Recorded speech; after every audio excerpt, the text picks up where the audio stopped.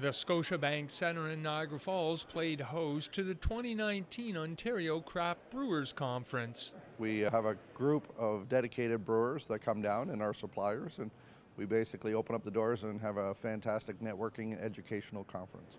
The show is Canada's largest craft brewing conference and trade show featuring the industry's top brewers.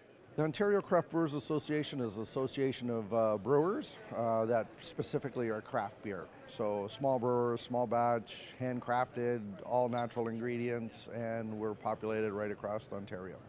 The craft brewing philosophy is to create a quality handcrafted small batch beer. We brew to a true recipe, so much hops, so much malt, so much water, so much yeast. And just because you scale up and make larger, you don't go ahead and change the recipe and then dilute it late stages in packaging. So high quality ingredients that are used by trusted people in the profession.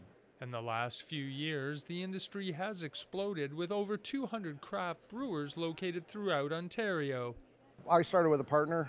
We were in the brew business, and I wasn't a brewer by any means. I was a guy that was passionate about helping a small business, and my background is actually architecture, believe it or not, but I was a community booster, and I was heavily involved in my community in restoring architectural buildings. Railway buildings was a big component of our heritage, and through that, the natural extension would be craft beer because my partner had the equipment, and I was passionate about developing something that was going to draw tourists to our community. And together we found the right person who could brew some fantastic quality beer, and from there, it just takes off from there.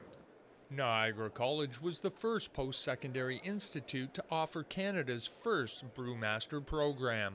Old Niagara's timing was very good. They began the brewing program, which of course before their program started, if you wanted to have training, formal education in how to brew, you were going abroad. You were going probably to Germany or to America perhaps. When Niagara opened, our industry was just beginning to really take off. And the advantage has been that for our graduates up till today, there has been incredibly high employment rates, and many of whom have gone on to open their own breweries, start their own breweries. The graduates have all entered the industry at an extremely exciting time, extremely fast growth. As part of the Brewmaster program, Niagara College students host and organize a craft beer festival. Project Brew is a cumulative project. It's a keystone project that the students actually create, organize, and execute a beer festival as part of their program.